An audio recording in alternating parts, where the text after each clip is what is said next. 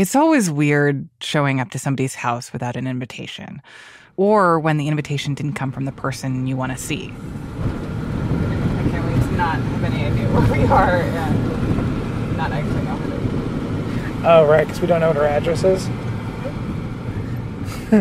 In October of 2022, I was driving up the eastern coast of Grenada with senior producer Ted Muldoon. Where we came down before. We were trying to find the house of a woman named Annie Bain. A year earlier, I had actually tried talking to Annie on the phone. I wanted to know about her husband. He had been a cabinet member in Maurice Bishop's government, and he was one of the people executed by firing squad alongside Bishop in 1983. The remains of Annie's husband have also been missing for 40 years.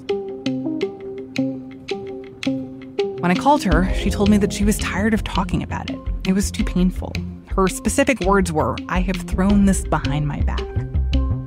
But many months later, I happened to meet Annie's granddaughter. Her name is Janelle, and she said, "Oh, no, you should definitely talk to my grandma." She said she'd put in a good word for us. And then, all of a sudden, I got a text with a date and a time and a promise that Annie Bain would talk to me. The only problem was that Janelle didn't quite tell me where her grandma lived. Just go to this neighborhood, and when you get there, ask somebody for directions. That's how things work in Grenada. Let's ask this for people.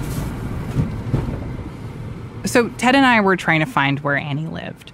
The other thing that you should know about Ted is that he's actually my partner in my personal life. So in addition to reporting on this project with me, he's just heard me talking about this story for a very long time.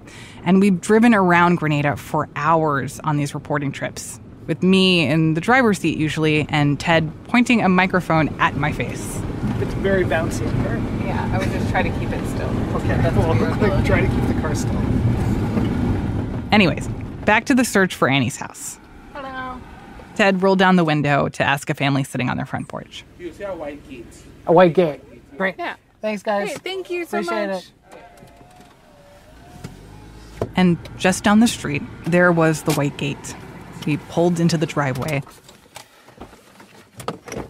And then I saw something that I didn't expect. Something that told me immediately that we were in the right place. In Annie's yard, under a tree, there was a rectangular concrete slab on the ground. It was at least 5 feet long. It looked like a grave, right there next to her house. There was a vase with fresh flowers on top of the slab, and then at one end, propped up on the slab, was what looked like a headstone. There was an etching of a cross, and then a long inscription. In memory of Maurice W.P. Bain, born 28th September 1932, a loving husband, father, and friend who died 19th October 1983 at the age of 51. Although we know not where your body lies, your spirit, though, will always be with us, for you excelled as a father. In life, you taught us to forgive. As a friend, you had no equal, for you never failed to counsel. As we moved into the next stage of life, we will always keep two things in mind. Your love of beauty, because for you beauty was that which attracts the soul and that which loves to give, not to receive. And secondly, your love for music to you is the language of the spirit, which opens the secret of life, bringing peace, abolishing strife. We truly miss you.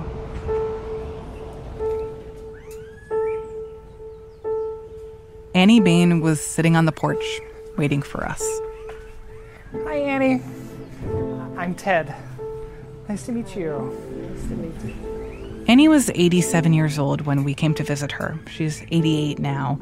This house is where she had built a life with her husband, Maurice Bain. How long you been here for, this house? A long time?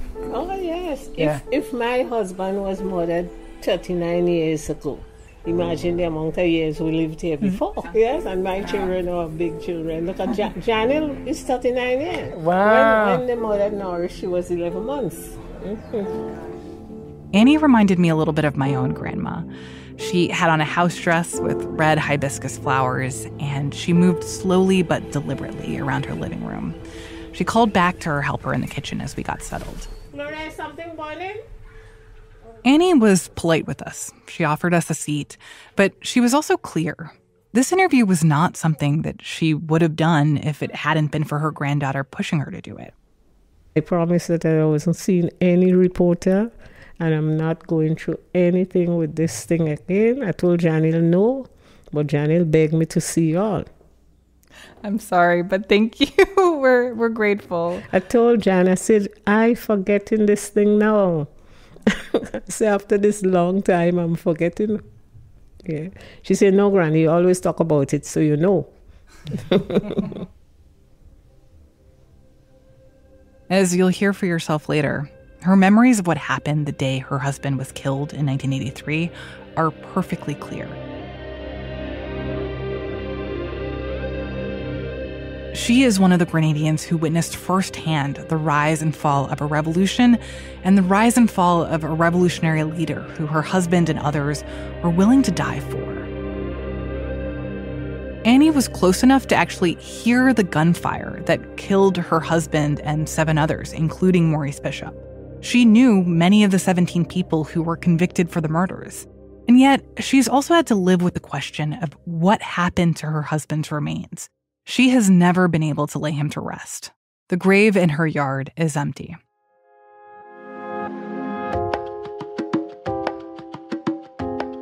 From the Washington Post, I'm Martine Powers, and this is The Empty Grave of Comrade Bishop.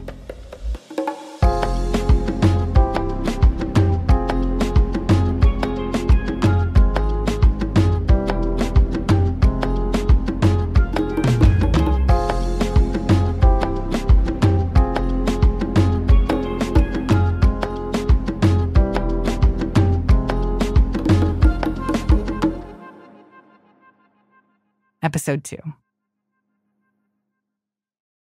For the last couple of years, I've been working with a few of my colleagues to understand how and why the remains of the former Prime Minister of Grenada and 7 of his colleagues and friends vanished.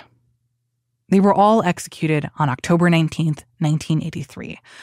Our goal has been to try to find some answers for people like Annie Bain. Back then, Annie was 48 years old. Her husband, Norris, was 51. They'd been together for a long time. How did you and Norris meet? In parties, going to dance and whatever, yes. Together, they ran a successful business, a hardware store. And by 1983, they were at the age when they could finally start enjoying the things that they'd spent their lives building. Maurice Bain had a pretty prominent reputation in Grenada. After the Socialist Revolution in 1979, he had become a leader in the new government. He was the Minister of Housing in the administration of Maurice Bishop. And the two of them were also close friends. Why do you think that he felt strongly about Maurice Bishop? Well, Maurice was a good person, and Norris and him was like brothers. I mean, they move well. The whole team was very good, and everything was going very well, very good. I hear people talk about what those 4 years were like during the revolution and how things changed. Some people say that things changed for the good. Some people say that things changed for the bad. From your perspective, did you feel like you saw things change between 1979 and 1983? Yeah, yes, because there were good things, a lot of good things that Maurice did. And perhaps, there was things that people wasn't pleased about. Annie didn't say too much more about those years before her husband's death. To her, this isn't a fascinating Cold War-era mystery. It's a moment that changed her life forever. You're going to hear a lot more from Annie a little later, and you'll hear from family members of some of the others executed on that 19th of October. But first, I want to take you through Grenada's revolution, how it began, how this charismatic 30-something, Maurice Bishop, rose to power, his triumphs and failures, and what brought it all to a brutal end. It helps explain why the question of what happened to his remains is something that people refuse to let go of.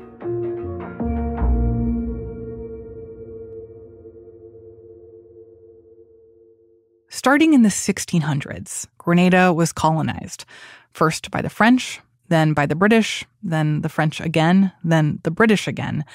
And just like in other parts of the Caribbean, these colonizers brought enslaved people from Africa to work on plantations, Sugar was one of the main crops.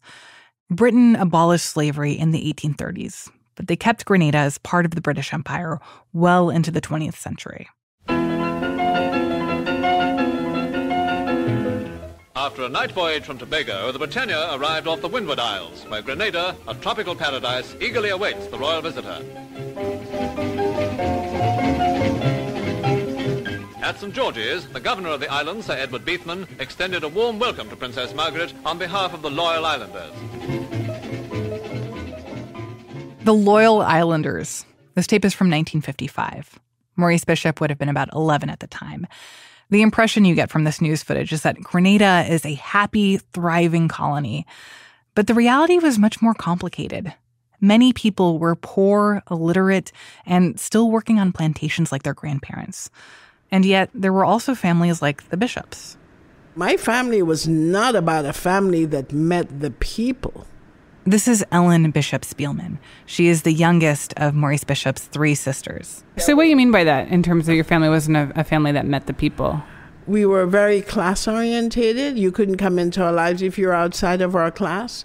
If I were to walk from school and talk to a taxi driver, a servant's child, I would be reprimanded, you know. We're pretty stuck up. I was going to say, your family sounds kind of stush from what you're describing. Mm-hmm. They would have been considered upper middle class. But we weren't among the first families of Grenada. We were on that level because I think Grenada is a country of complexion. You know, where the lighter you are, the more elevated you are. You know, so we were somewhere in between. Not that Ellen paid a lot of attention to race and money when she was young. Her memories from that time are about her family. Especially her only brother, Maurice, who was almost 10 years older. He was very kind, very handsome, of course. He was my doll, you know. I remember once he took a nap, and I was playing with his hair and twisted most of his hair, and he got up and he was in a rush for a date, and he couldn't get them out. Ellen says everybody loved her brother. He was truly the golden boy of the family. Smart, likable, constantly reading. I always carried his books because they were so impressive, so big. His friends were also impressed by him. We all looked up to Bishop. He was a natural leader, even from high school days. You might recognize that voice. It's Don Rojas. He was Bishop's head of communications, who you heard last episode. He and Bishop were both students at Presentation Brothers College. It's the most prestigious secondary school on the island. And he saw how Bishop racked up title after title. Editor of the school newspaper, star of the tennis team, head of the Students' Council, founder of the Historical Society. We were both on the debate team. He was the president of the senior debating team, and I was the president of the junior debating team. We got to know each other very well. And he was developing a political viewpoint from a relatively young age. When you were debating him in high school, do you remember what topics you guys would debate? Some pretty heavy topics, like the Cuban Revolution, for example. What was it all about? It came to power in 1959. We were still high school students at the time. They debated political theory, international relations, other very important questions. We would talk about West Indies cricket. and how, who's the best cricket player? Let's debate for 30 minutes. Yeah, or let's debate on how is the West Indies cricket team superior to the English cricket team.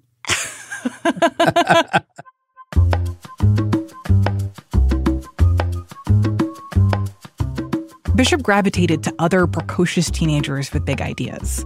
One of his other close friends was a guy named Bernard Cord, who was just a couple months younger. They formed a club where they'd deliver speeches about politics on Fridays in Market Square in the downtown of Grenada's capital. Cord would become an important person in Bishop's life, and eventually somebody who would play a big role in Bishop's downfall. Once Bishop turned 19, he went to London for law school, the first step in what his family imagined would be a traditional, prosperous career in law. Except it didn't quite turn out that way. He became disillusioned when he went to England because the stories would come home through letters. stories of his new perspective on life as a colonial subject. As children, as young people, we would stand for hours and hours at the Queen Park in the hot sun waiting to have a glimpse of the Queen. It was just such a big deal. Black West Indians were expected to regard these rich white people with an almost religious devotion. But in London, that wasn't quite the case. You know, he said he remembered them playing God Save the Queen, and he stood up, and then he looked around him, and no one else was standing. The respect we had for her here in the Caribbean, or made to have for her in the Caribbean, wasn't the same as it was in England. We idolize white people and the way we treat everybody. I think that all came to a head for him, that this is not the real world. During his time in London, Bishop got involved with Marxists, Black nationalists, anti-colonialists. Other young revolutionaries from around Africa. They had new, exciting ideas about how to end the exploitation of Black and brown people around the world. He did a lot of pro bono work while he was in England, in the West Indian community there. He worked on, cases of police violence and police abuse against the Black community in England. So it won't shock you to hear that the plan for Bishop to pursue life as a traditional barrister, go into private practice, that was falling by the wayside. By 1970, Bishop was back in Grenada with his law degree, his wife, and 2 children. He was only 25. He was a brilliant young guy coming back. He could have made himself a fortune as a lawyer in Grenada, but he chose no. He chose to use his skills in the service of his people. He represented striking nurses at the General Hospital. He fought against a wealthy landowner blocking beach access for regular Grenadians. And he started to make an enemy. This would become a turning point. In Grenada's final years as a British colony, a man named Sir Eric Gairy was the premier. He started out as a very popular leader, but over time, some Grenadians began to see him as power-hungry and corrupt. He drove a bulletproof white Cadillac. He held on to power with the help of a private militia known as the Mongoose Gang. Mongoose Gang was a local term for a group of thugs, basically, that were under Gairy's control, that would carry out all of his dirty deeds. I mean, some of the most unspeakable crimes and forms of torture. Maurice Bishop got involved in opposing Gairy's government. He quickly became a target. They put Maurice through a lot. As a matter of fact, this table you're sitting here is where Maurice came home quite battered and beaten up by them to have his wound attended to. This is the family dining room table that you're sitting at right now. At one point, Bishop was nearly beaten to death. His head was shaved with broken bottles. He later had to go to Barbados to fix his broken jaw. Gairy's violence only ended up radicalizing more Grenadians against him. Even Bishop's relatively conservative parents started to join in on the protests. It was an awakening. So it almost turned my whole family into like revolutionaries. I saw my mother at one point leading a parade, walking on one of the streets of St. George's. In January of 1974, something happened that changed Bishop's life. His father, Rupert, was at a protest. He was shot in the back. People we talked to who were there said that it was Gairy's police who did it. They said that Rupert was trying to protect a group of school children. He died shortly after at the hospital. And I think that was the trigger. There's always a trigger to something. How do you get over that? How do you get over your father being shot? A month later, on February 7th, the UK granted Grenada independence. Gairy became Grenada's first prime minister. He gave a news conference the next day to mark the occasion. People have tried to get rid of me, and I don't think they can make it. Lots of them who have tried are lying in the cemetery. How did they die, Prime Minister? How are they doing? How did they die? Natural causes.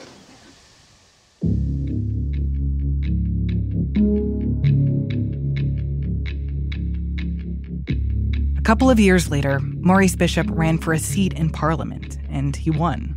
And so when Bishop won his seat and then later on became the leader of the opposition to Gary in the Grenada Parliament, he became enemy number one.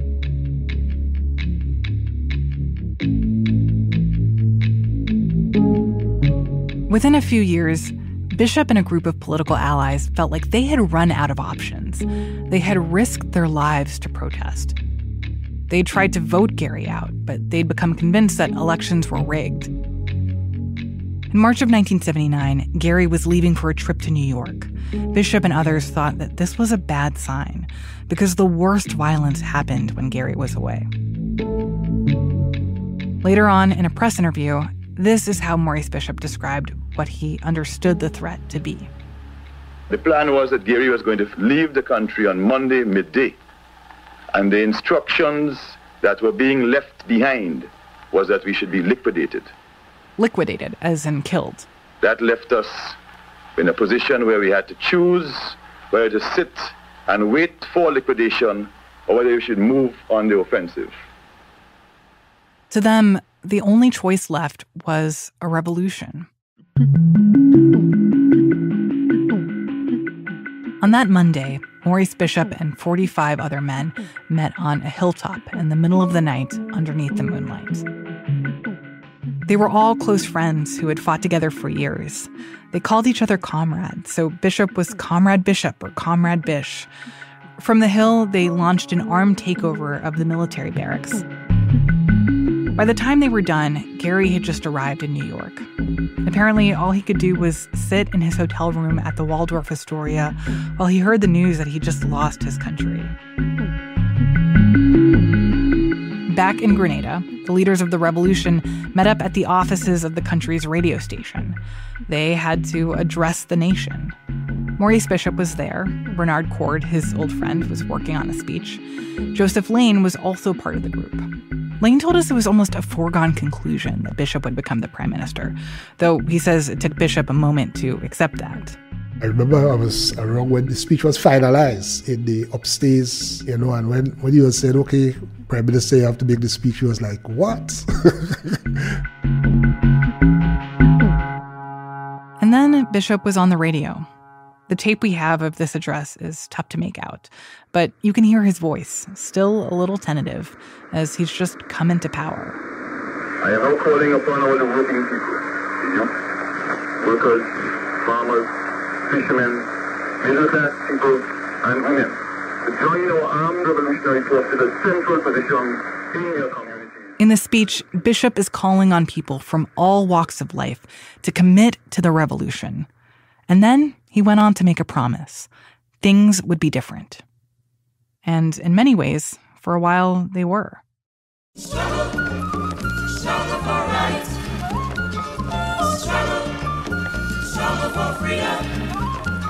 Through struggle we overcome. When I ask Grenadians about the beginning of the revolution, they all say they felt like they were living through something exciting and new. I could feel a difference in terms of the country at that time. We immediately saw a change in our fortunes when the revolution came. We all had great expectations for the future of this country. It was exhilarating, getting up every morning and just knowing that the day was there for you to paint with whatever brushstrokes you wanted to paint. I mean, it was just fantastic.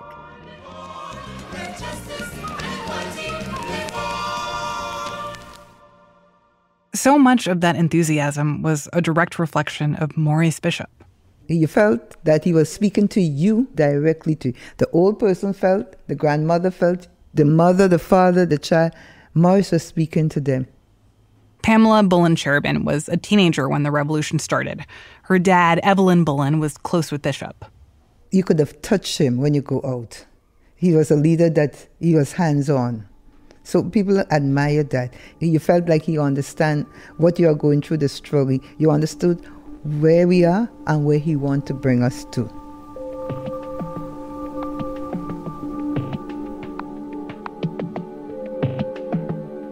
Pamela says that life in Grenada started to change really fast. The mongoose gang was gone. citizens saw their questions and ideas turned into immediate action. There was a new national public transport system, guaranteed maternity leave, equal pay for women, programs to support farmers, free secondary education for all children. Grenadians understood how the revolution was taking shape in large part through what they were hearing on the radio. This is Radio Free Grenada. It is now information time, 7 o'clock.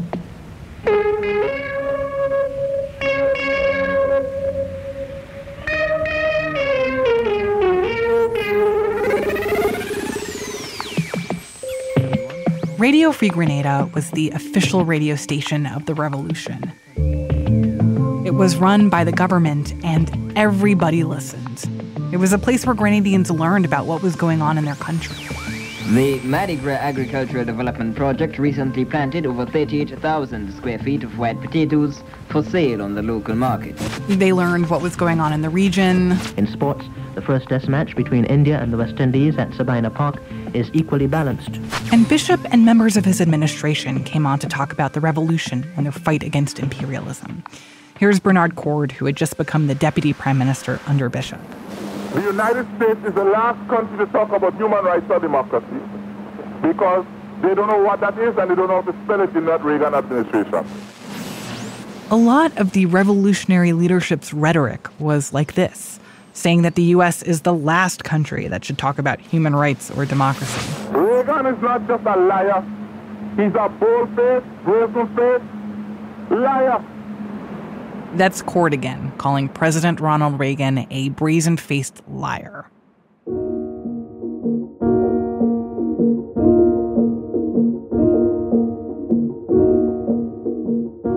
For a while, Cord and Bishop seemed like perfect partners. Bishop was eloquent and charismatic, the public face of the revolution. Cord was the brilliant strategist, the guy who could turn ideas into reality. But despite all the big talk coming from the top, Grenada was in a really tricky situation. The revolution hadn't changed the country's biggest problem. It was poor, even compared to other Caribbean countries. Bishop turned to Cuba for help. He went from reading about the Cuban Revolution as a teenager to making direct appeals to Cuban President Fidel Castro for assistance. And Castro took to him immediately. He saw Bishop as a kindred spirit and a friend. We established relations with Cuba fairly quickly after the revolution, and then scholarships were awarded. And one of the areas of study is medicine. This is Peter David, a politician and Grenada's former Minister of Foreign Affairs. Back during the revolution, he was the station manager at Radio Free Grenada, among other things. And I remember Maurice saying he went to the airport and he saw this lady crying. It was a day when some students were going to Cuba to study. I think it was the first batch of students going to Cuba to study. And Maurice said he saw this lady crying and he went up to her, "Why are you crying?" She said, "Her son is going to study." And then, "Why are you crying?" "He's going to study, so you should be happy." And her answer was she never thought she would live to see the day when her son would go to study medicine, because at the time, medicine was reserved for persons who can afford to pay the high cost of studying medicine in places like UWI in the Caribbean or Britain or Canada or the United States. And today, you go to any hospital in Grenada and you will realize that the doctors are the result of the Cuban assistance to Grenada in terms of education. So I think those are the things that Grenadians felt proud.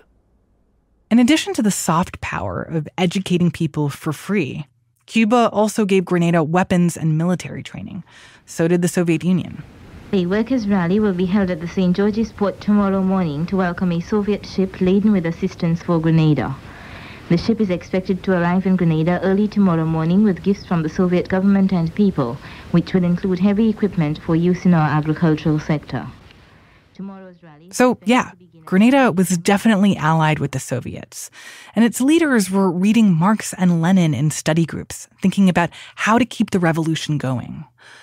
But the day-to-day lives of Grenadians were not defined by communism. Churches stayed open, private businesses continued to operate. I mean, just listen to this commercial that aired on Radio Free Grenada. Just arrived. something you've long awaited, a fried chicken. It's not Kentucky. It's not Chuck Wagon fried chicken. It's quality fried chicken. It has been made with an enticing flavor. I just have to say that this is the sexiest fried chicken commercial I've ever heard. Despite all the anti-American rhetoric, Grenadians liked Americans. Tons of Grenadians had close family living in the U.S. And you heard that story about Grenadians going to Cuba for medical school. Well, in Grenada, there was an American-owned for-profit medical school. It opened in the mid-'70s, and hundreds of students from the U.S., mostly white, mostly from around New York, they were living in Grenada, learning to become doctors. That school, by the way, is another thing that put Grenada on the radar of President Reagan. It was a big contributor to Grenada's economy, so Bishop had no problems with the medical school. That's all to say, it seemed for a while that Grenada was going to be able to walk this tightrope. Socialist, but not officially communist, opposed to the American government, but friendly with the American people. So as not to stir things up too much, they also decided to stay in the British Commonwealth, keep the Queen as the head of state, and keep the Governor-General as her representative. They were forging their own path toward a unique vision of success for a small island nation. But it's important to remember how young this government was, not only in its existence, but also in the experience of the people who were in leadership. Like Bishop, most of them were in their 30s. Some were in their 20s. Had we had more experience around us, had we maintained some of the elder, more experienced politicians involved in the revolution and brought them into the fray, they could have alerted us to the dangers ahead. One of the first big moments that would test the movement happened just over a year after they had taken over. In June of 1980, there was a rally to celebrate heroes of Caribbean history.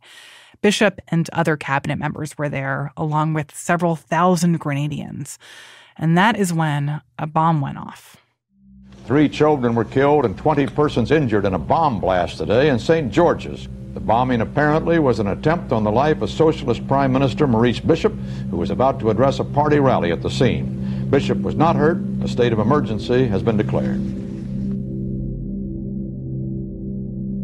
I've seen photos of the aftermath. They are horrific, and they were published in the newspaper. 4 Grenadians were later found guilty for the bombing. That night, though, Bishop gave a speech. He talked about the children who were, quote, murdered by these cowards, murdered by these vicious beasts of imperialism. There were speculations and still are speculations that the CIA had a hand in it. Let me just say, we didn't find any evidence that the CIA played a role in the bombing. When we called the agency to ask about the speculation, they declined to comment. Now, it has been documented in declassified government records that in the 60s, the CIA did try to assassinate Fidel Castro. They'd also supported a coup against the Marxist leader of Chile. But by the 80s, the White House had actually banned the CIA from planning political assassinations. We also tracked down U.S. diplomatic cables that have since been declassified. They show that the State Department seemed surprised by the bombing and confused about who might be responsible. So, look, for Grenadians, this question of whether the U.S. was involved, you can hear it persists to this day. Suspicions about the U.S. are woven into the questions that Grenadians have about everything around this history 40 years later. And at the time, for Grenadian government officials, these suspicions started to make them paranoid. What became clear was that they were internal enemies who were prepared to do whatever it took to stop this process dead in its tracks.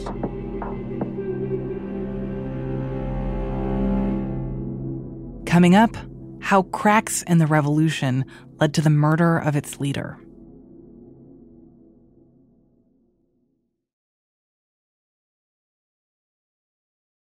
I want to take you back for a moment to that speech you heard last episode. Greetings from the free people of revolutionary Grenada. Prime Minister Maurice Bishop at Hunter College in New York, speaking to this adoring crowd about how Grenada had become a symbol of freedom to Black people all over the world. But our people also understand that the first law of the revolution is that a revolution must survive, must consolidate, so more benefits can come to them. I'm going to play you a few lines from his speech that I didn't play last time, because as much as Bishop projected this idealistic vision of what Grenada had become, you can see the cracks in that vision start to appear.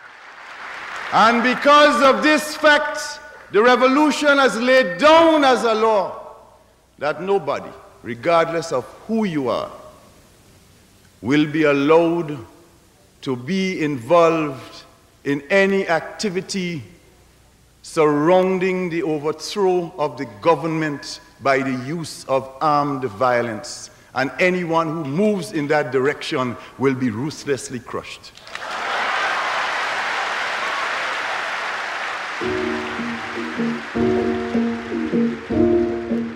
Those are the two words that stick with me: ruthlessly crushed.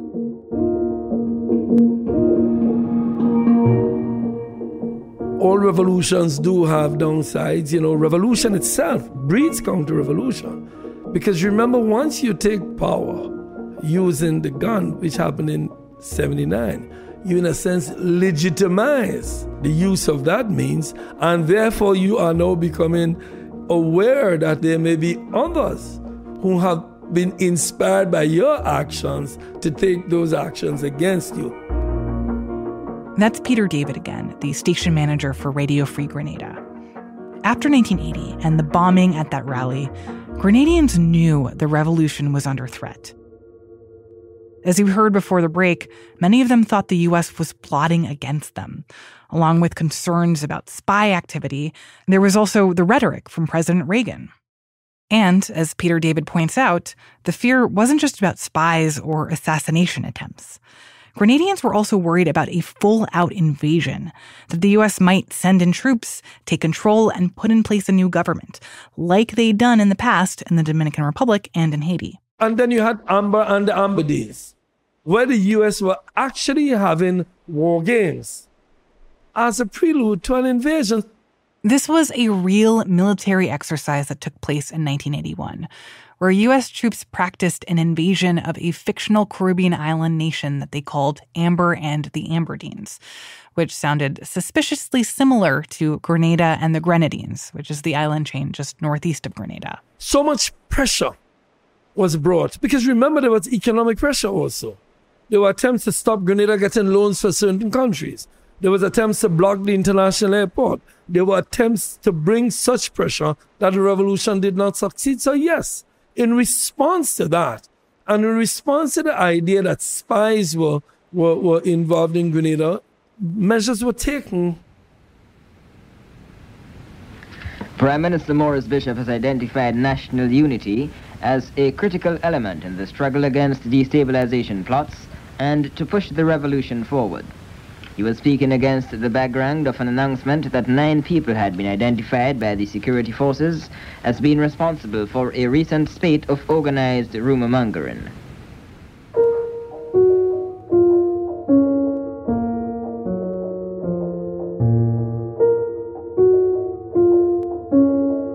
Organized rumor-mongering.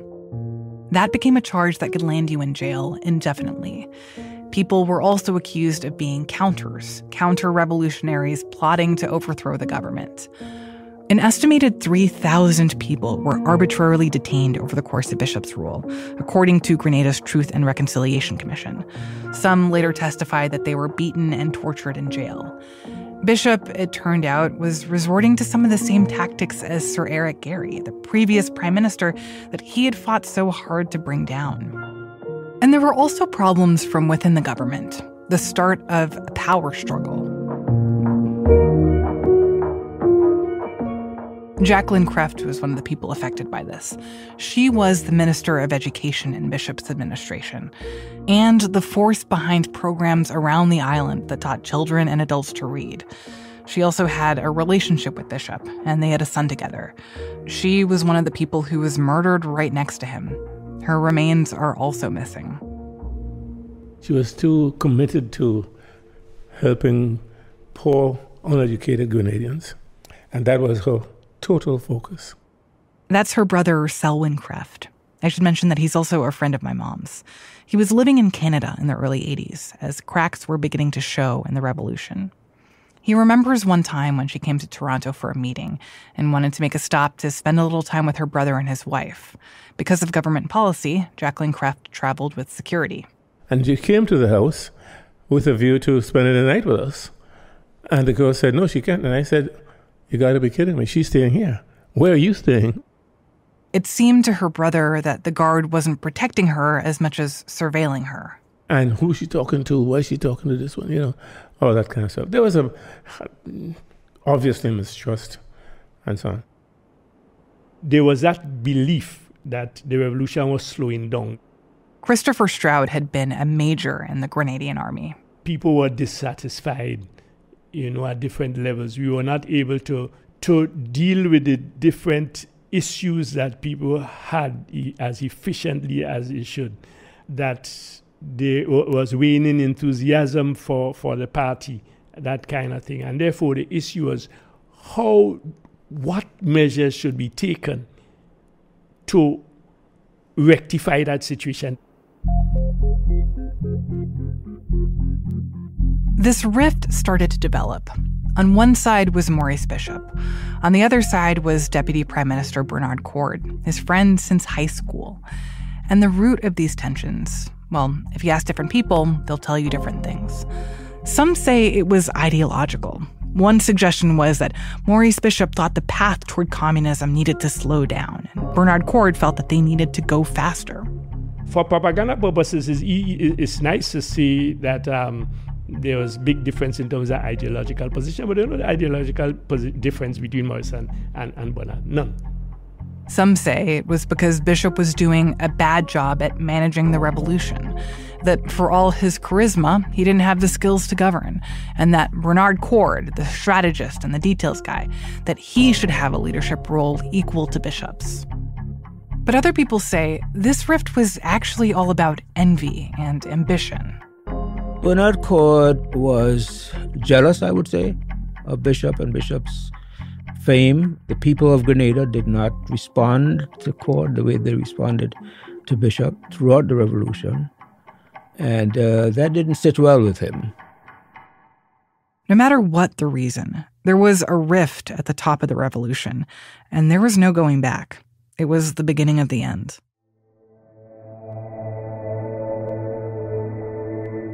In September of 1983, things started to move fast. The power struggle escalated. The party voted to force Bishop to share power with Coard. Bishop initially agreed, but then, according to people around him at the time, he changed his mind. In response, his own military placed him under house arrest for almost a week. The thing was, while there was the split in the party, most Grenadians still backed Bishop. So his supporters made a plan. They would gather at Bishop's house, bust him out of house arrest, and take him downtown to the market square. The thinking was that there he could address the people and reclaim his place as head of government. It was October 19th, 1983. Annie Bain told us about that day when we visited her. Well, in the community, they were trying to get transport for people that wanted to go down because they said they was going to go and release Maurice. There was buses picking up people, trucks picking up people to take them down to St. George's. Everybody was organizing because they said they had to get him out. As a reminder, Annie's husband, Maurice Bain, had been the Minister of Housing. He was a close friend of Bishop's, and he'd been trying for days to get Bishop out of house arrest. Maurice was organizing for buses to go down and to take people down there because they was going to free him. Pamela Bullen, who you heard earlier, her father, Evelyn Bullen, was also planning to help. And that morning, his brother told him, listen, I want you not to get involved in anything that is happening. If it's demonstration, and my father responded, well, I have to be with Maurice. I have to be at Maurice's side. A crowd of people marched towards where Bishop was being held. It didn't take long for the protesters to free him. Bishop was placed in a car alongside Jacqueline Kreft. But he didn't go to the market square. Instead, Bishop's car headed to a fort in the capital where the military was headquartered. Fort Rupert, named after Bishop's late father. It was the center of power for the army. Pamela and the crowd of young people followed behind, chanting. And when they arrived at the fort by the early afternoon, the soldiers there surrendered. It seemed like the masses had spoken and they had been heard.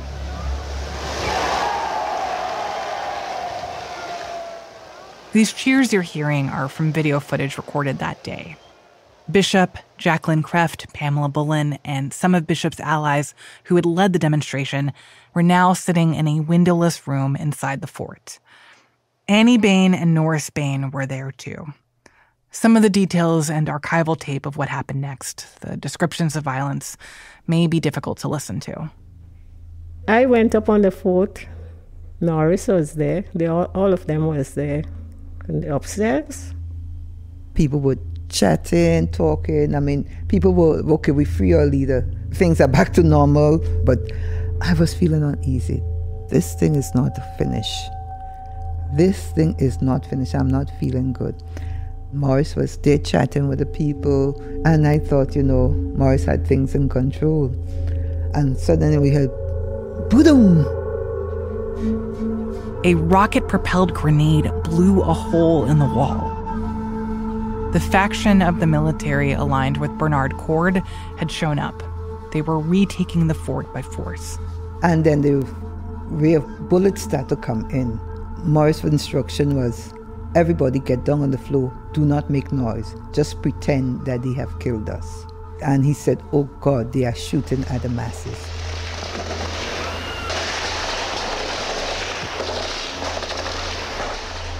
They could hear that the soldiers were also starting to fire on the crowds outside. One side of the fort extends above a cliff, and in the rush to try to escape the shooting, people started leaping off the wall, falling onto boulders 50 or 60 feet below. We know that at least a dozen people died during all this shooting, and many others were injured. And in the room where Bishop was hiding with Annie, Pamela, and the others, bullets were still flying. The bullets was grazing me. Oh my gosh. Passing close to me like that. Oh. Cut. Annie was hit in her arm and in her hip. And you don't know where who's going to get hit next, but you were just there praying. Those of us who never prayed before and believe in God, suddenly we believe in God. A teenage girl who had been sitting by Annie and Pamela had been shot in the head, but she was still alive.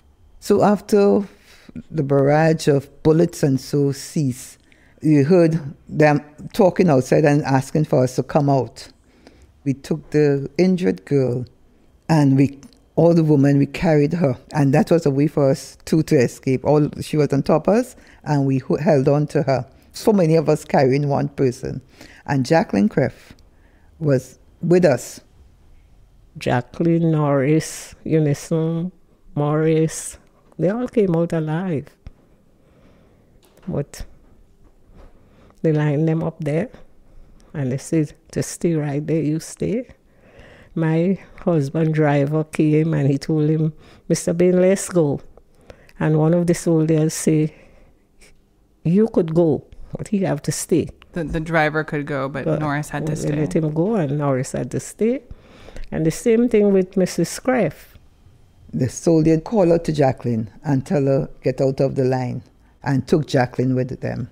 Why didn't they let Jacqueline leave with the rest of the women? Because she was a minister of government. She was with Maurice. So they already had the other government ministers who was on the fort with Maurice inside that room. Pamela and Annie carried the injured girl to the hospital, where the girl later died. So we went to the hospital, hoping that my dad would come in as one of the wounded.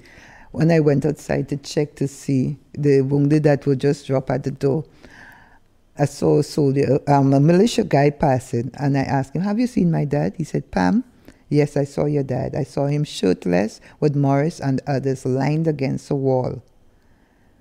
And it doesn't look good.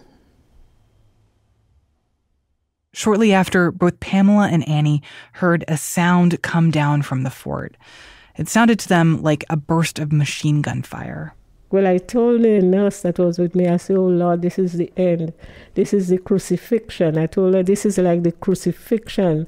She said, no, don't believe that. They can't kill people like that in Grenada. I said, you wait and see. I say, I'm sure that they're shooting them, they're killing them now. They wouldn't know for sure until later that night.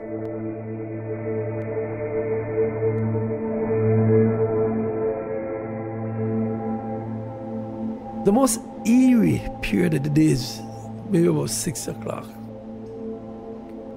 Getting dark.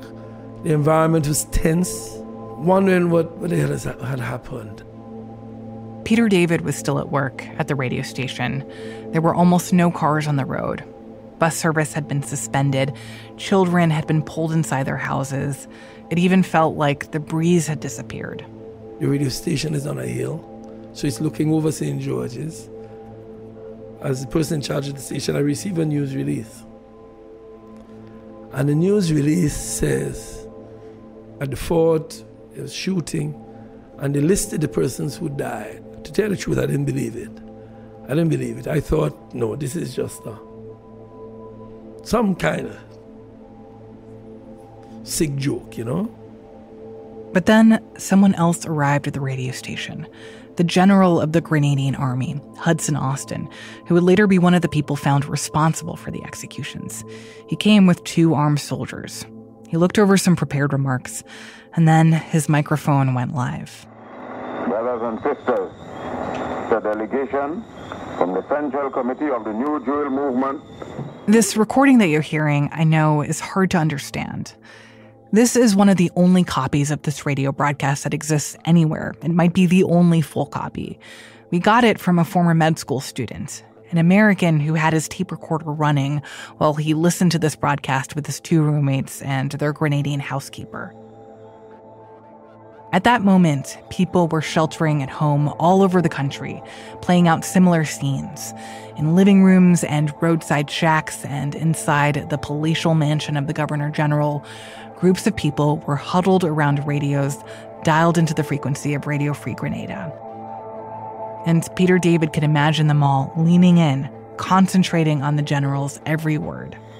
The revolutionary armed forces were forced to storm the fort, and in the process, the following persons were killed: Maurice Bishop, Unisa Whiteman, Vincent Noel, Jacqueline Creft, Norris Bain, and Fitzroy Bain, among others. The armed forces then evacuated the wounded. And it was like if the entire country got quiet. It was like a hush. Education Minister Jacqueline Creft was dead. Foreign Minister Unison Whiteman was dead. Annie Bain's husband, Norris Bain, was dead. People that everyone knew. Evelyn Bullen and Evelyn Maitland, Fitzroy Bain and Keith Haling, and Maurice Bishop. He hadn't just led the revolution. For 4.5 years, he was the revolution.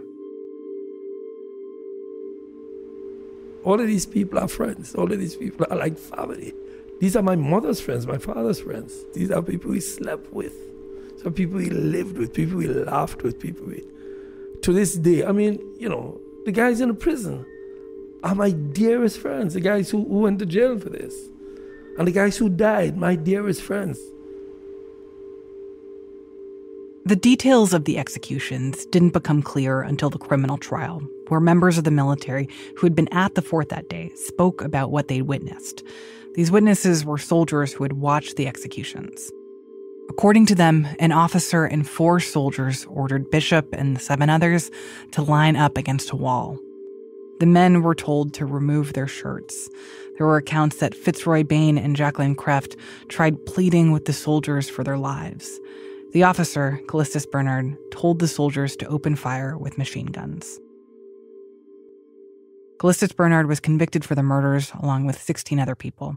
He declined our request for an interview. Christopher Stroud, the former Army major who you heard from earlier, he was among those 16 convicted. He was at the fort that day, but he says that he wasn't in the courtyard when the killings happened. Bernard Cord, Bishop's comrade in the revolution and his deputy prime minister, he was not at the scene when this happened. But what prosecutors argued later was that he had orchestrated the assassination. Cord was also convicted and served time. He now lives in Jamaica.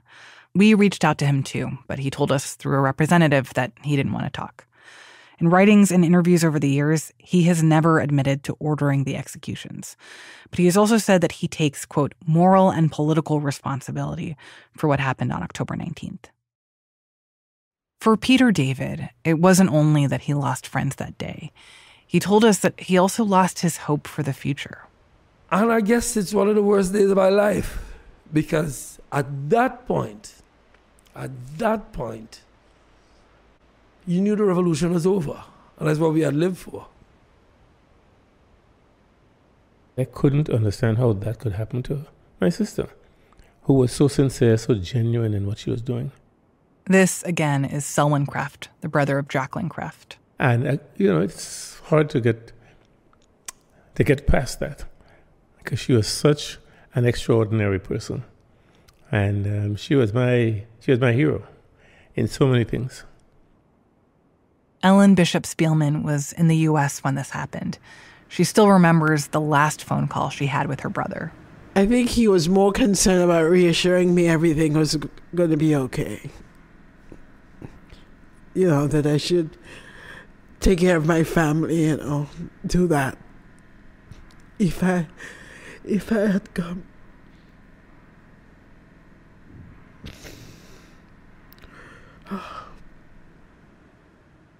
So many of the victims' family members still wonder if something could have gone differently. I feel guilty sometimes that my dad gave his life for me. I feel guilty. Again, Pamela's dad, Evelyn Bullen, was one of the people who died with Bishop. She, like the other family members, has no idea what happened to his remains.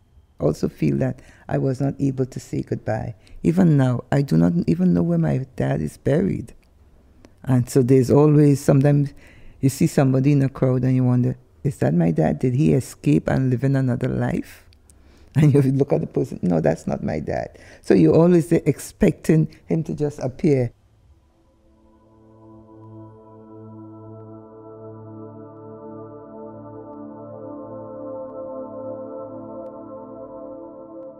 On the night of October 19th, Annie Bain, the wife of Housing Minister Maurice Bain, was nursing gunshot wounds.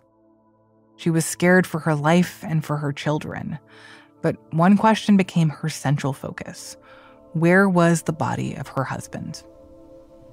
The following day, the next day, the 20th, the morning of the 20th, I called the undertaker to go on the fort and ask for Norris' body. The fort was where the executions had happened. He went. They refused to give him. I called a phone, this number, I got a phone number and called on the fort, and somebody answered, and I asked them where I could locate the body, where I could pick it up. The guy that answered said, I put you on to another number, somebody else, another person. They did. He put me on to, give me another number to call. When I call the other number, they tell me the same thing. I say, well, I'm calling, I'm Norris Bain's wife, and I'm calling to know where I can locate his remains, his body. The guy tell me, he wasn't in a position to tell me, but he'll put me on to somebody else. And it went on and on. And what makes it even worse is that the people responsible for her husband's death, they had now taken control of the country, and they had announced a 24-hour shoot-on-sight curfew. So Annie couldn't leave her home. Her husband had been executed. Her family was targeted. But to Annie, none of that mattered. She needed to plan a funeral for her husband. Why was it so important to you on that first day to start the process of trying to get Norris's body back? Because it's my husband, and he was an innocent man. He haven't done anything. Nobody could point a finger at him and say that he did anything wrong in Grenada. Mm-hmm. No. In the following days and weeks, Annie tried desperately to recover her husband's body. She made so many phone calls, pleading with people she thought were in charge. I tried, I called Governor General. How many times I call and beg. Last year, when we were sitting with Annie in her living room, she still had no answers about what happened. The grave outside her house is empty. That's the way it is. 39 years. 39 years that man left that house. And today, the 1939 years, he haven't returned. This is what this mystery looks like for some of these family members. They were with their loved ones moments before they died. They know how they died. They know who was responsible. And yet, somehow, their remains disappeared. Every 19th of October, this thing comes up. Every 19th of October, that comes up. And no answer. Without no answer. You give up hope that nothing wouldn't happen again. But even though one person is trying, and one person is calling, and one person wants information, and one person wants to know where their husband's body is, where it lies, or whatever, please respond. What we didn't know before we arrived at Annie's house is that she, unlike many others we'd spoken with, she saw something back then. Something that has had her convinced for all these years that someone does know what happened to the remains. They knows. There is people that knows why somebody can come out and say what happened. They wouldn't kill you for that. That's next episode on The Empty Grave of Comrade Bishop.